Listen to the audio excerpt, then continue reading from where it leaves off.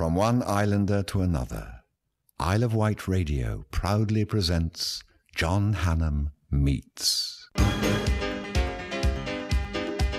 Welcome to another John Hannam Meets. Over the years, I've had some legendary actors on this show, including Charlton Heston, John Mills, Jeremy Irons, Richard Todd, Sheila Hancock, Sylvia Sims, and today, another of my favourites, the wonderful Peter Bowles. Nice to be at your house, Peter. Thank you, John. I've watched you over the years and been enthralled by your career, and it's a real pleasure to come and talk to you. Thank you, John. Very nice to meet you. Currently, as we speak, you're at the Phoenix Theatre in The Exorcist. Yes. Which I saw a month or two ago, and I enjoyed it. Good. It's the first proper West End theatre I appeared in 1961, and I've never been in it since, and it'll be probably the last theatre, because I think I'm 81 now, and I think perhaps my wife's got fed up with me going out every night. At least she knows where I am. Yes, exactly.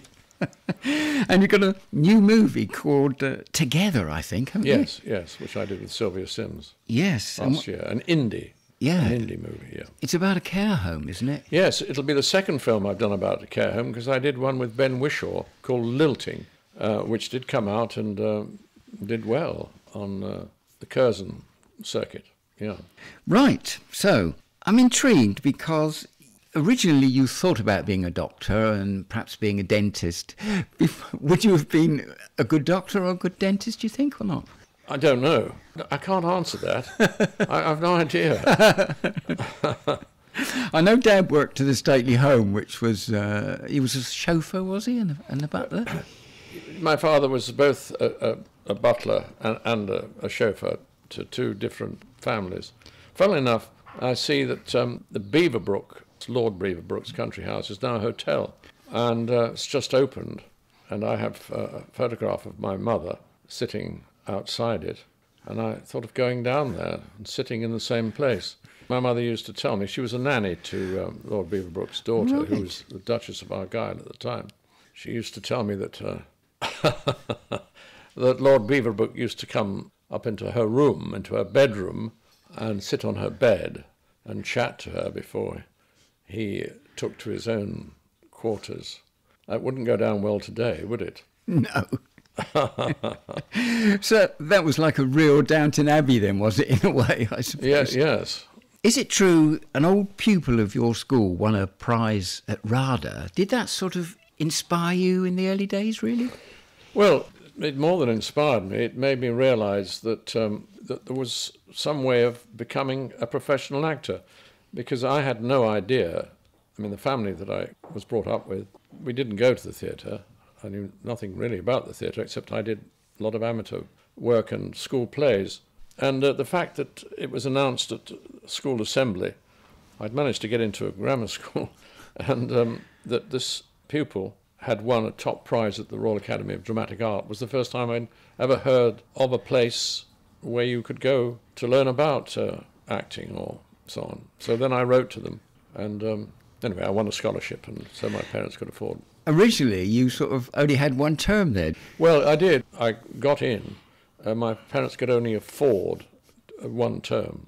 It was about 23 guineas. It was 23 guineas. Wow. But there was a prize to be won for the best student. And in those days, they used to take in 120 students in the first term, and then that's the way they made their money, and then keep getting rid of them until the last term. There'd be 23 left, do you see, after Yes. 2 years. Yes. And I won the prize, amazingly, which meant I got a scholarship. It also meant I could get a major award from my council, who wouldn't give me one before because I'd never taken A-levels. I was too young. I think you were impressed by the young ladies there. Is that a fact or not? Well, no, it's very much a fact. I'd only seen women like that in my mother's Woman's Own and that type of thing. Yes.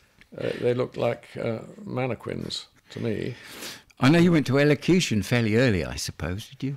I did go to elocution, and also going to those elocutions was Alan Bates, so that was interesting.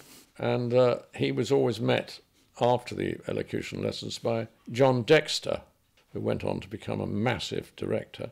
I liked Alan very much, and he was at RADA when I was at RADA.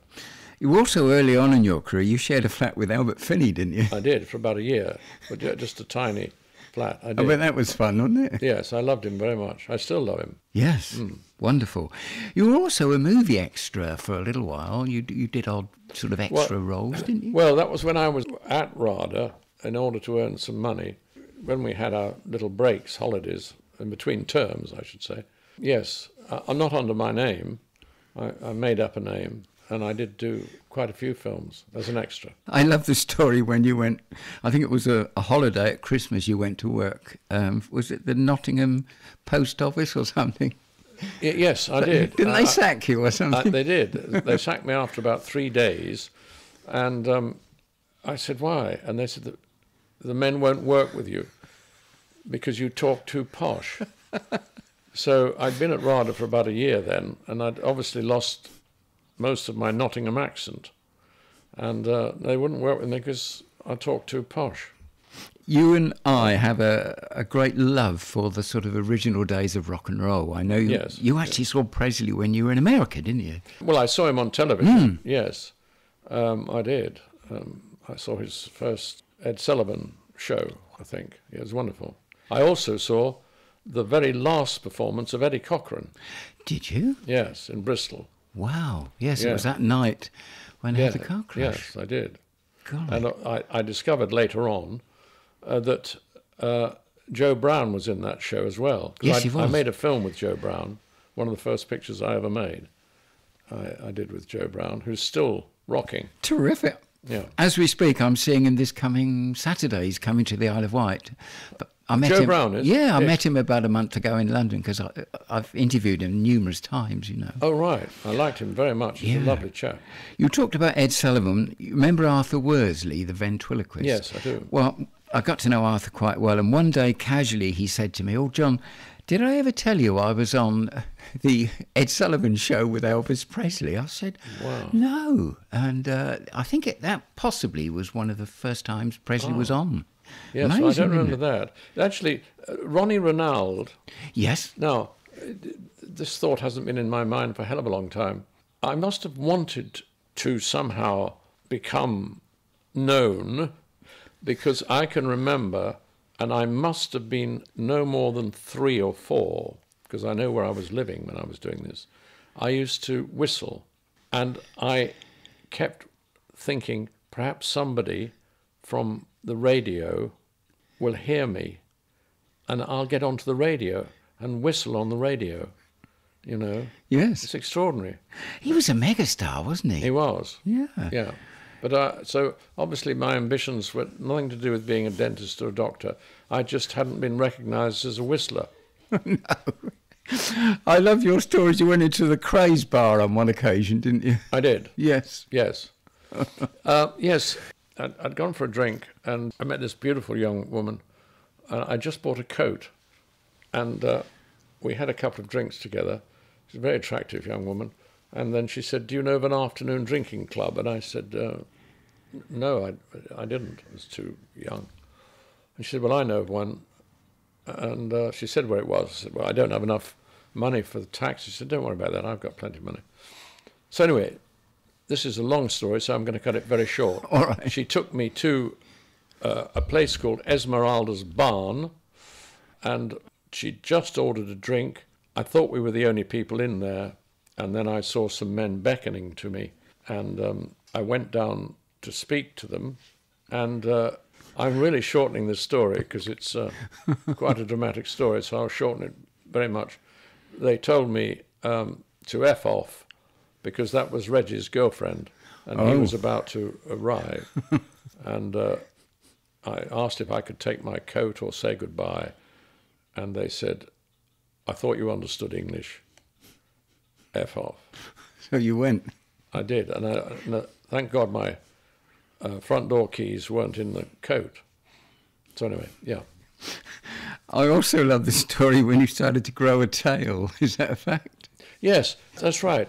I was in pantomime at Nottingham Rep playing the wolf in Red Riding Hood, and I had a contraption which was belted onto me, to my wolf suit, and the tail protruded. It was a wire thing covered in some sort of fur, and it rubbed against the bottom of my spine, I suppose, during the play, and I started to get a lump there, about the size of a walnut, eventually. And I went to my doctor. He said, "I don't know what that is. I'll send you to a specialist." I don't know what a specialist who looks at lumps at the bottom of your spine are called, but anyway, I went there, and he said, "Drop your trousers and bend over," which I did. And he started to laugh. He said, "My God," he said, "I haven't seen anything like that since I was at El Alamein." Oh, gosh. He said, "You've got Jeep bottom." And he said, "People forget that we're very closely related to the apes and monkeys, and the tail is still there. If it's activated, it will grow, and you've activated it by the tail you're wearing," as I told him I was doing this pantomime. And he said, I'm going to lance it, and you will see that it's hair. You're growing your own tail." So, yes. Early TVs, I know you did things like Danger Man and Troubleshooters, No Hiding Place, Emergency Ward 10. Yeah. When you did Magnolia Street, which was very early, I think they were going to pay you about 9 guineas, but you managed to get a bit more, didn't you? Yes, I got 12 guineas. The interesting thing about Magnolia Street, which is one of the very first televisions I did, was it was about a Jewish family. And there was a number of ladies in it, and they asked me to have tea with them, which was very nice. And they said, "We want to talk to you because we want to know why and help you, if we can, why you're denying you're a Jew." I said, "I don't understand."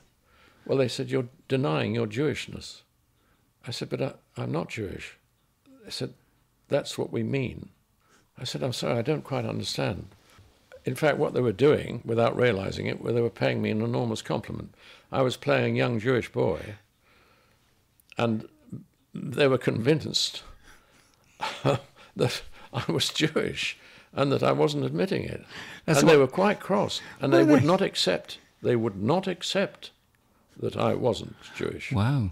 So that was extraordinary. A lovely compliment then, wasn't it? And 12 guineas a show. Yes. To boot. Yes.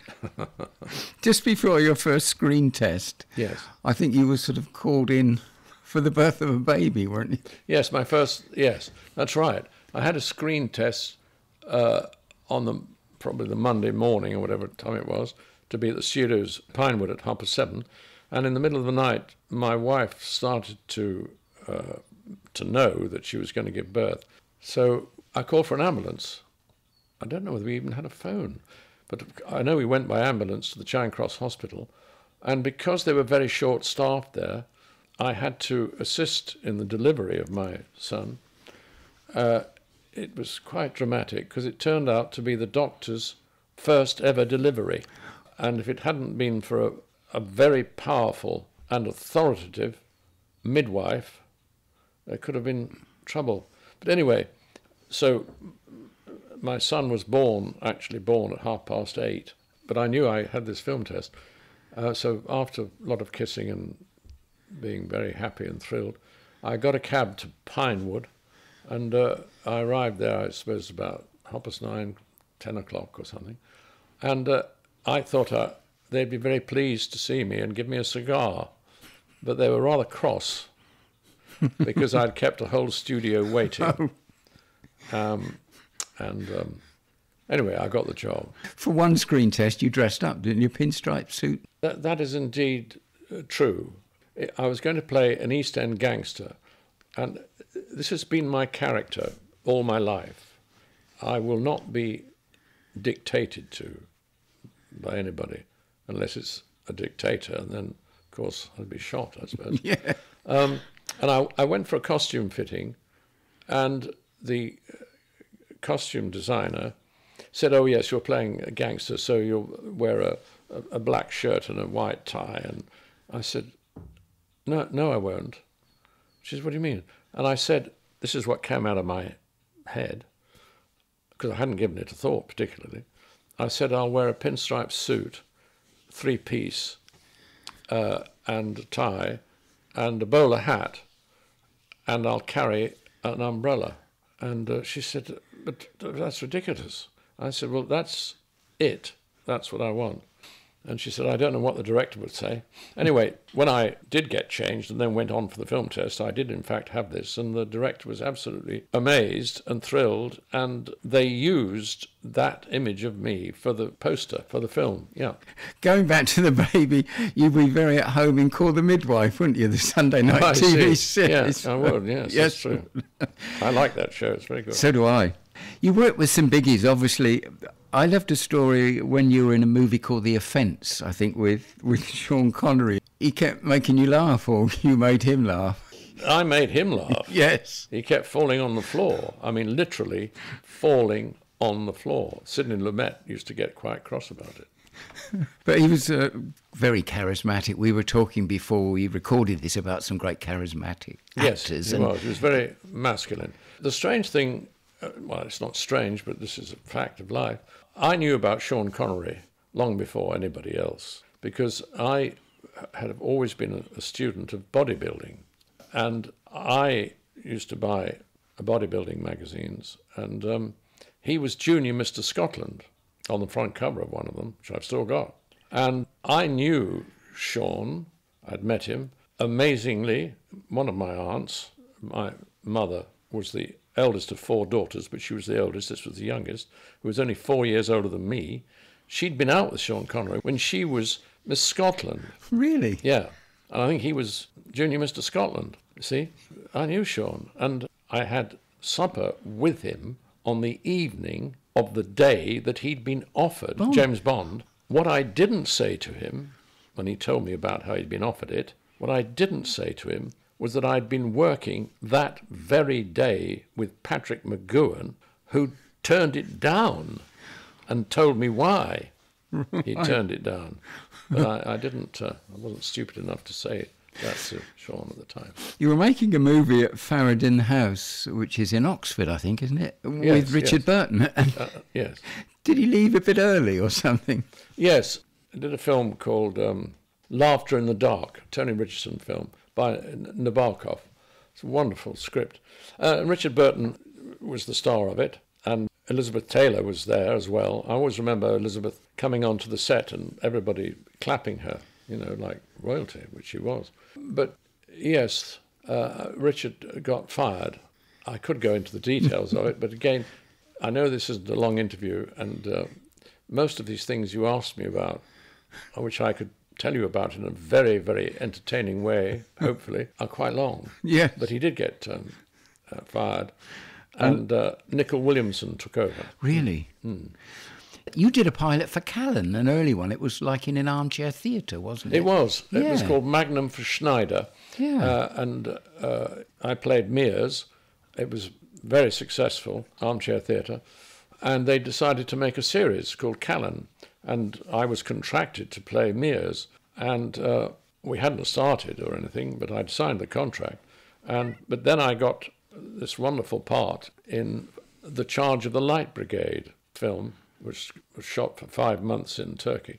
And I asked them if I could get out of the contract, and they let me off, thank goodness. I think they did say, you'll never work with us again if you do. That didn't deter me, because I did work with them many times again. Yes. I think you did about 6 different armchair theatres, because it was so popular of the period, wasn't it, really? Yes, I did.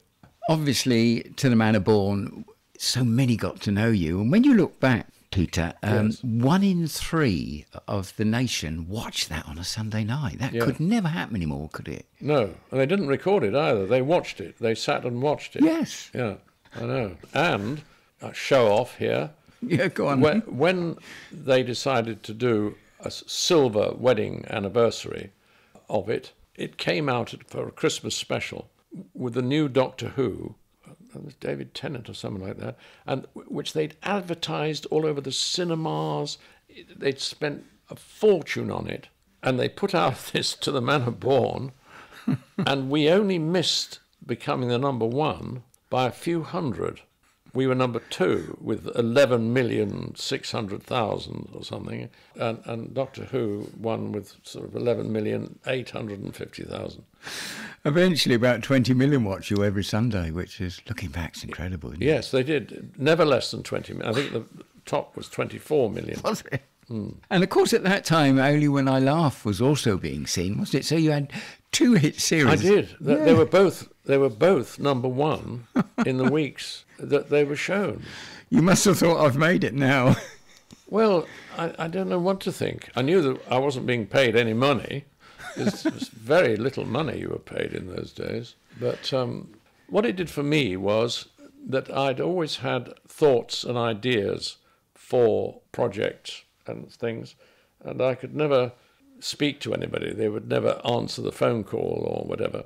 But once I'd been in those enormous hits, I was hot, and so I was able to ring anybody, and they would answer the phone once they knew it was me. And so that changed my life. The Irish RM, the resident magistrate, that was sort of your idea, wasn't it, really? Well, that particular one wasn't so much my idea, but I was very connected with it in that I was offered it years before I did it by a man called Ronald Inkpen, and read all the books and thought, why aren't they offering this to Michael Caine? Why are they offering it to little old me?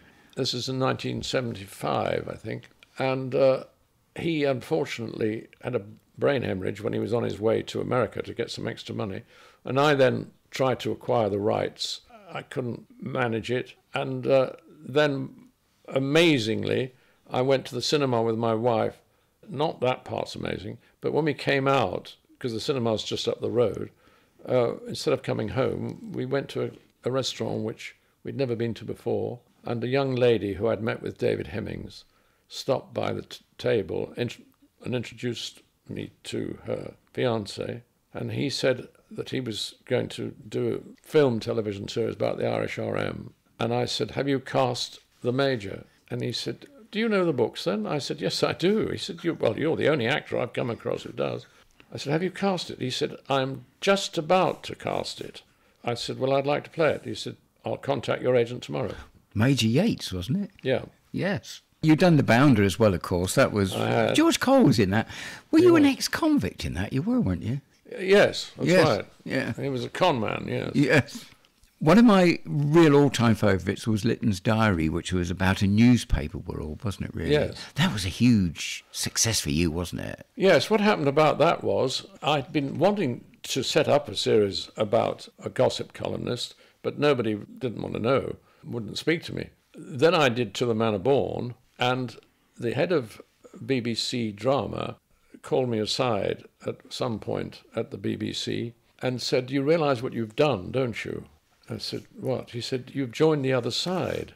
I said, I'm sorry, I don't know what you mean. He said, well, you've gone into light entertainment. You will never work in drama again. You've joined the other side.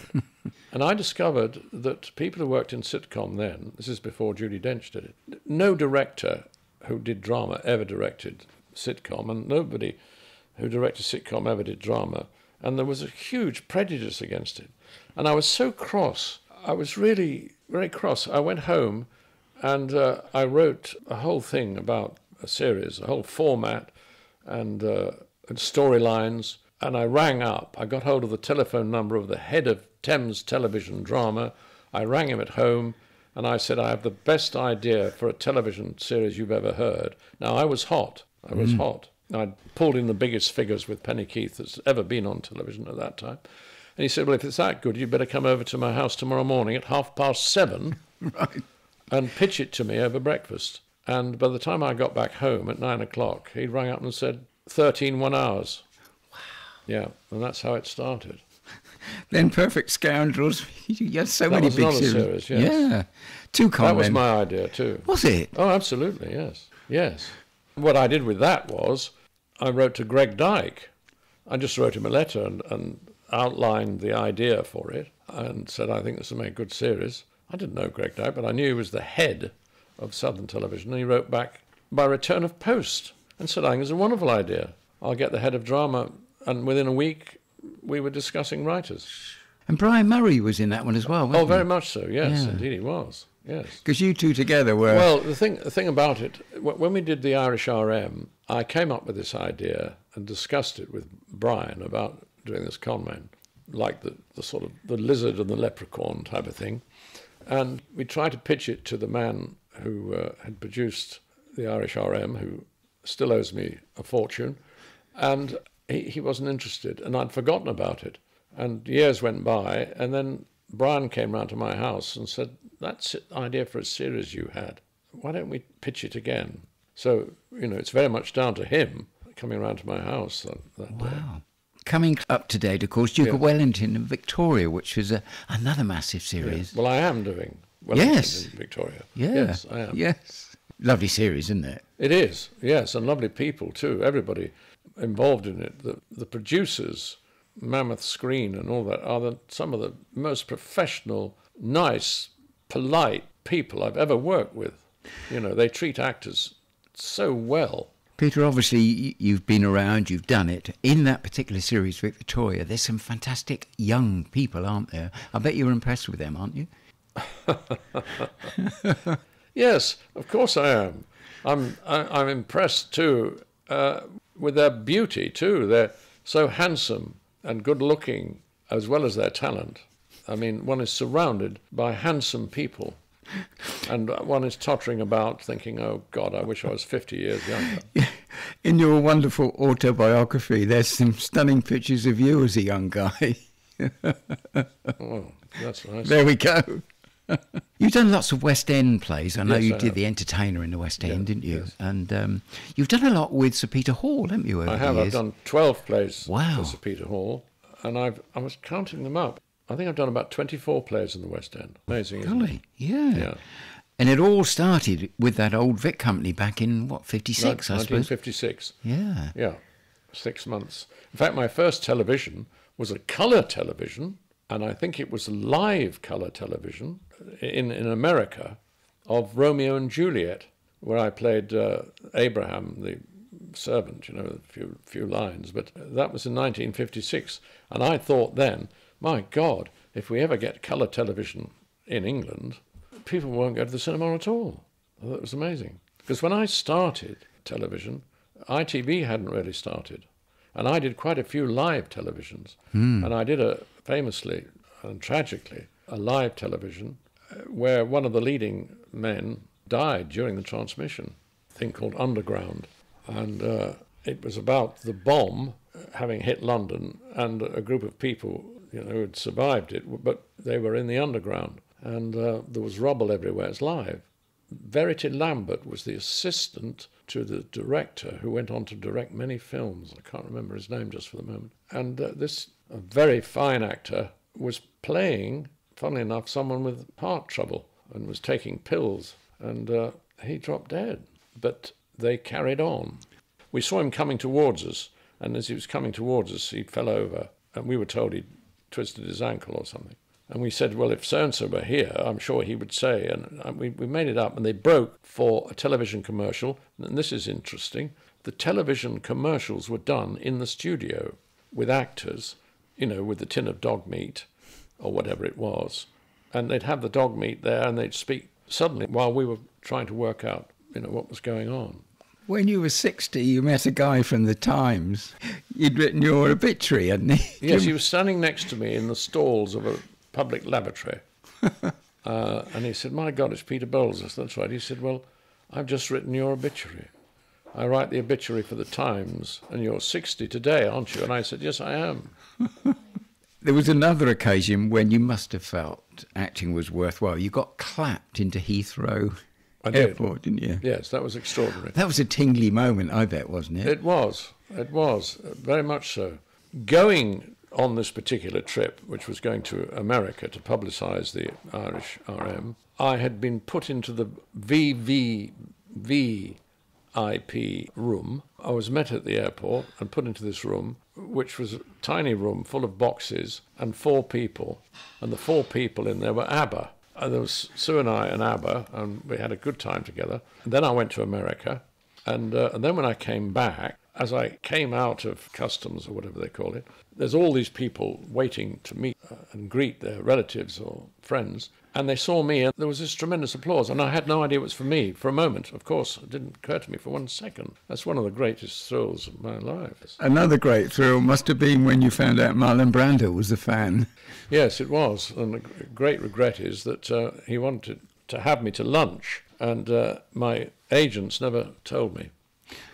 It's a terrible. The other ridiculous thing is that Quentin Tarantino asked me to have dinner with him, and I turned him down. So very odd business. Many years ago, a new pop group came to the Isle of Wight, and I'd never heard of them. No one had heard of them. They came to film a video, and I was offered an interview, and a bit like you, I turned it down. Take that. Ah, yes. Were you offered Paul Eddington's part in The Good Life? I was, that yes. Did you regret that or not? No, really? not at all. No. If I'd have done that, I would never have become a leading actor. I would have continued to be a character actor, but I would never have got To The Manor Born, obviously.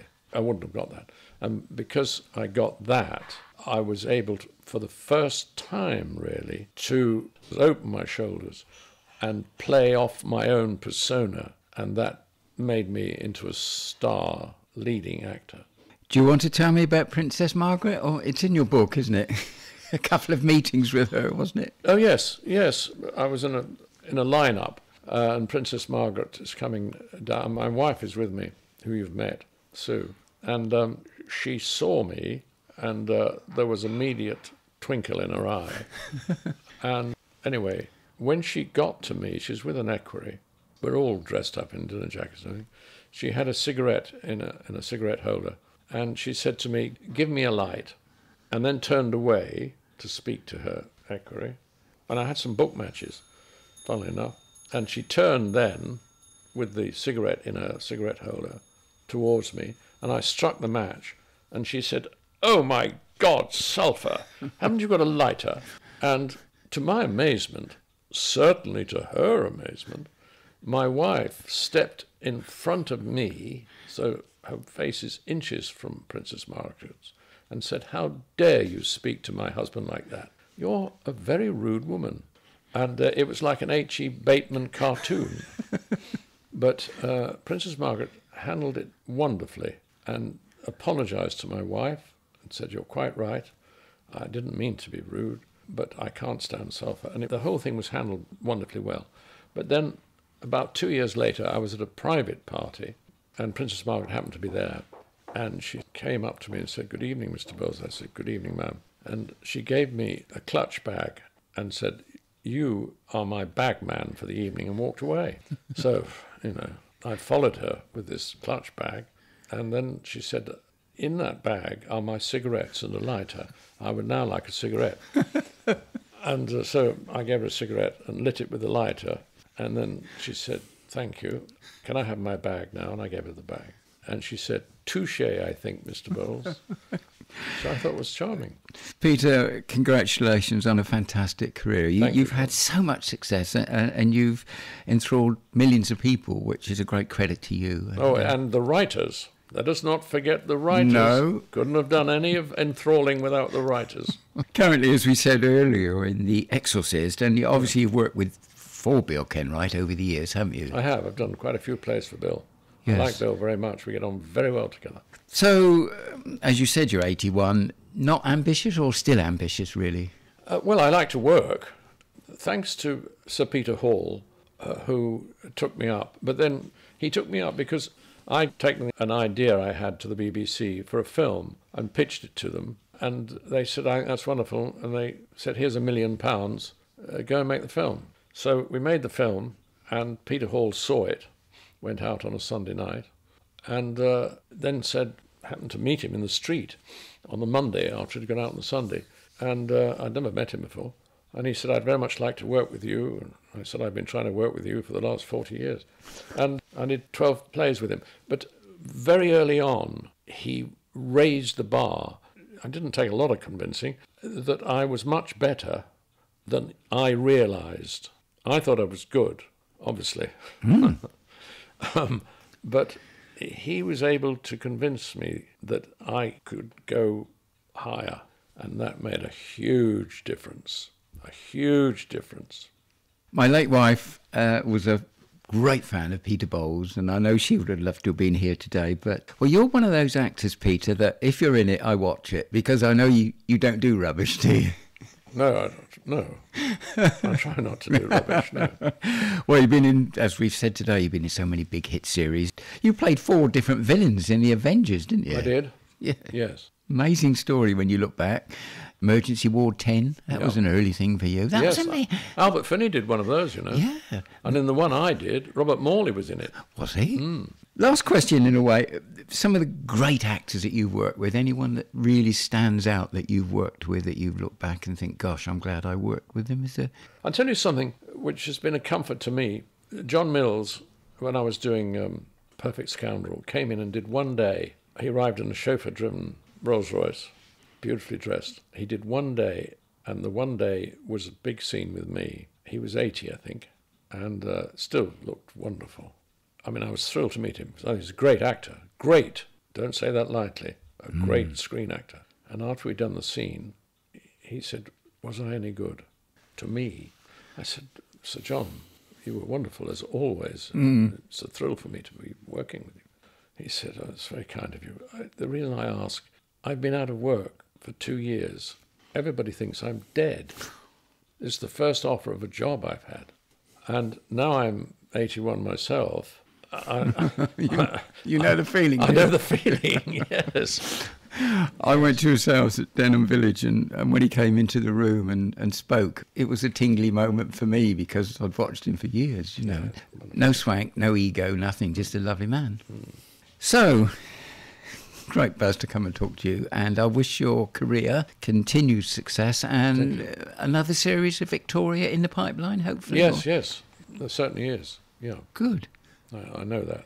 And thanks for your hospitality. Thank you. The next thing I'm going to do, in fact, the BBC, well, I suppose it's the BBC, it's the BBC Big Band. It is going to be 100 years since the ending of the First World War, and they're doing a magnificently written and got together thing of all the songs and the poetry and everything that came out of that First World War, and the music being played by the BBC Big Band. And I'm hosting some of the shows. The Barbican is one of them, and I'm hosting it. They're doing Churchill's speeches and everything, you know. So that's the next thing. I know what I'm doing. Lovely to meet you, and very much for your time. Very nice to meet you, John. Thank you. Well, that was super smashing great, wasn't it? Jim Bowen here, just reminding you, you've been listening to John Hannam on Isle of Wight Radio. Keep looking on the Isle of Wight radio website, the John Hannam website, and YouTube for more John Hannam Meets new interviews. Bye-bye for now. Isle of Wight Radio.